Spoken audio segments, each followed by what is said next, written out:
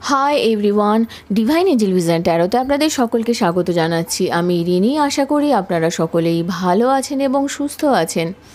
বন্ধু, এই ভিডিওটি যদি আপনার চোখে পড়ে থাকে তাহলে অবশ্যই এই রিডিংটি আপনার জন্য। এটাও একটা সাইন যে কিছু গাইডেন্স এই ভিডিওটি থেকে আপনি নিশ্চয়ই পাবেন। সো এটি একটি জেনারেল আর কালেকটিভ রিডিং, পুরোপুরি টাইমলেস রিডিং। এটা অল স্টার সাইন্সের জন্য, মানে যে কোনো রাশি বা লগ্নের মানুষ আপনি হয়ে থাকুন না কেন আপনি ভিডিওটি দেখতে পারেন। এছাড়াও mail, female, married, unmarried, committed, separated, আপনাদের সবার জন্য আপনারা সবাই দেখতে পারেন। বাকি ইনফরমেশনের জন্য প্লিজ ডেসক্রিপশন বক্স ফলো করবেন। বাকি ইনফরমেশান মানে যদি আপনারা আমার কাছে পার্সোনাল রিডিং নিতে চান বা ক্রিস্টালস, জেমস্টোন, সেজ, any healing oils, candles purchase করতে চান তাহলে নিচে দেওয়া ডেসক্রিপশন বক্সে থাকা হোয়াটসঅ্যাপ নাম্বারে অবশ্যই যোগাযোগ করবেন। চ্যানেলে যদি নতুন হয়ে থাকেন তো প্লিজ চ্যানেলটিকে সাবস্ক্রাইব করে দেবেন আর বেল আইকনটিকে প্রেস করতে ভুলবেন না, যাতে আপকামিং এরকম যে কোনো রকমের ভিডিওজের নোটিফিকেশান প্রথম আপনার কাছে পৌঁছায়। বন্ধু, প্রতি মাসে থাকবে আপনার জন্য একটি গিভঅ্যাওয়ে। আমার থেকে free personal reading with free remedies lucky 5 উইনারের মধ্যে একজন হয়ে পেতে হলে আপনাকে যে কোনো ভিডিওতে কমেন্ট করতে হবে। প্রতি মাসের শুরুতে আমি একটি ভিডিওর মাধ্যমে গিভঅ্যাওয়ের লাকি 5 জন উইনারের নাম কমেন্ট সমেত পোস্ট করব। আশা করব আপনারা সবাই আমার পাশে থাকবেন। বন্ধু, আজকের ভিডিওর যে টপিক সেটা রিলেশনশিপ রিডিং করব।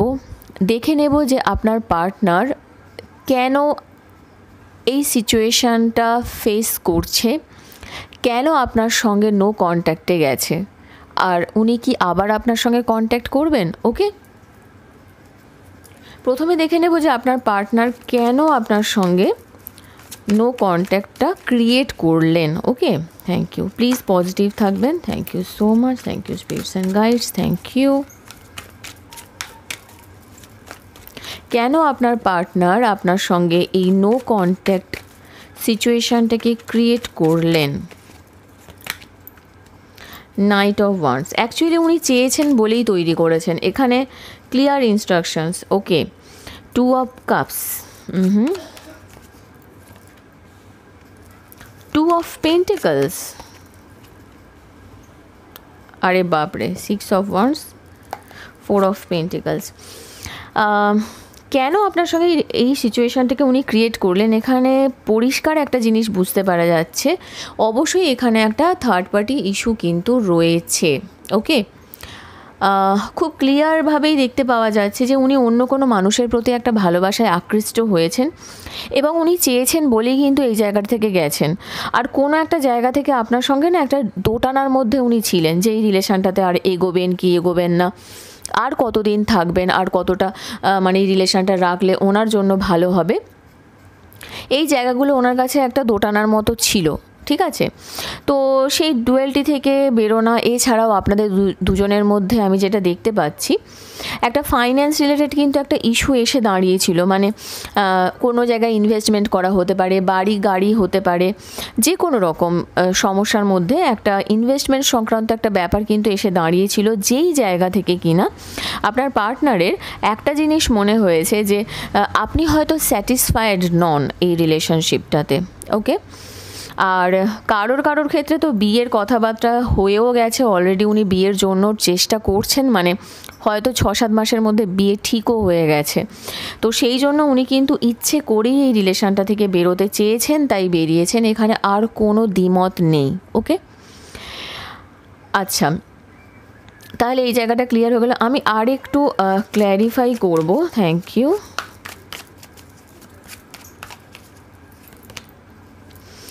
দেখুন, উনি হয়তো আপনাকে বোঝাতে চেয়েছিলেন যে উনি এই জায়গাটা ঠিক করবেন বা এই যে ফাইন্যান্সিয়াল প্রবলেমটা হয়েছে এটাকেও ঠিক করবেন। কারোর ক্ষেত্রে তো আমি এখানে দেখতে পাচ্ছি যে আপনার পার্টনার আপনাকে হয় না যে মানে দুজনের সঙ্গেই একই সঙ্গে রিলেশন চালাতে চেয়েছিলেন, যেটা হয়তো আপনি চাননি।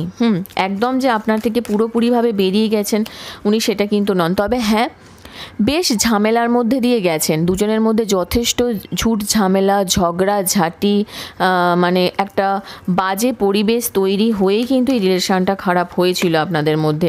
তবে হ্যাঁ, এখনও পর্যন্ত কিন্তু উনি আপনাকে স্টক করছেন, ঠিক আছে, কারোর না কারোর থ্রু দিয়ে।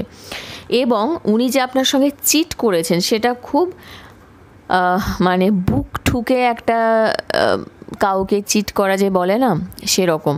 তো উনি কিন্তু সেটা জানেন যে আপনার সঙ্গে উনি খারাপ করেছেন, এবং হয়তো উনি কোনো সময় আপনার কাছে ক্ষমা চাইবেন, তবে সেটা ইমিডিয়েট আমি কিন্তু দেখতে পাচ্ছি না, ঠিক আছে?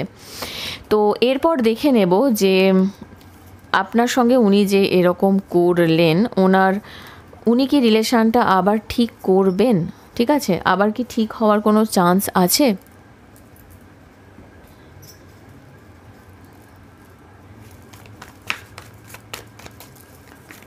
প্লিজ পজিটিভ থাকবেন। Thank you so much, thank you spirits and guides, thank you.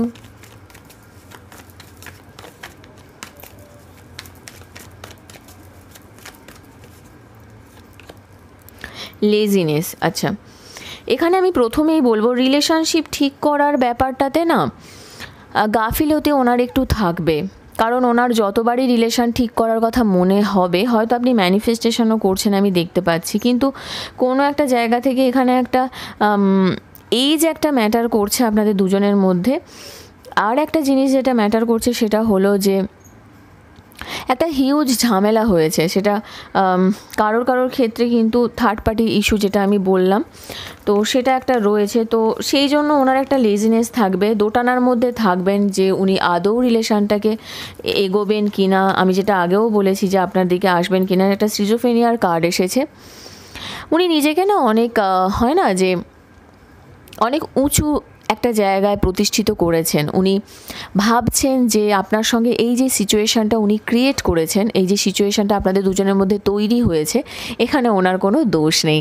হ্যাঁ, তো এই ধরনের মানুষদেরকে না ক্ষমা করাটা একটু অসুবিধেই হয়ে যায়। আমার তো ভালো লাগে না, আপনার লাগতেই পারে। ওহো, আমি এটাই ভাবছিলাম, ওই যে বললাম ওনার কোনো দোষ নেই। তো উনি এটাই ভাবছেন যে আপনার সঙ্গে রিলেশনশিপটাতে এগোনা মানে ওনাকে ওই কম্প্রোমাইজ করে চলতে হবে, ঠিক আছে? তো কম্প্রোমাইজের মেন্টালিটি ওনার একটু কমই আছে। তো পোস্টপোনমেন্ট, দেরি আছে বন্ধু, ডিলে তো রয়েছে। খুব তাড়াতাড়ি উনি রিলেশনশিপটাকে ঠিক করবেন বলে আমি বুঝতে পারছি না।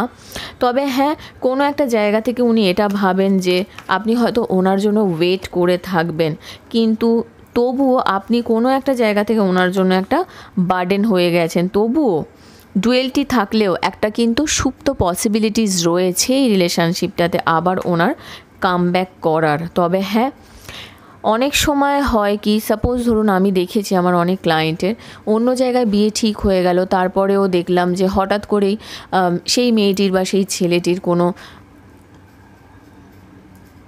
মানে হয় না যে তাদের কোনো হঠাৎ করে মনে হলো যে কিছু মনে হলো যে না আমি আর বিয়েটা করতে চাই না, তখন তার আবার তার এক্স গার্লফ্রেন্ড বা বয়ফ্রেন্ডকে মনে পড়ছে। আমি এরকমও রিকনসিলিয়েশন হতে দেখেছি। তো এখানে কিন্তু একটা সুপ্ত পসিবিলিটিস রয়েছে, এবং তার সঙ্গে দেখুন পেশেন্সেরও একটা এনার্জি রয়েছে। তো যদি আপনার কাছে সময় থাকে, এটা আপনার জন্য গাইডেন্স, বটম অফ দ্য ডেকটা আমি আপনার জন্য গাইডেন্সটা নিলাম। তো যদি আপনার কাছে সময় থাকে, সুযোগ থাকে, যদি আপনি অ্যাকসেপ্ট করতে চান বা সময় অনুযায়ী ওয়েট করতে পারেন বা ইচ্ছে হয়, তাহলে আপনি ওয়েট করতে পারেন। আদারওয়াইজ আমি বলবো যে আপনার মুভ অন করাটাই বেটার, ঠিক আছে? কারণ এখানে কিন্তু একটু সময় লাগবে।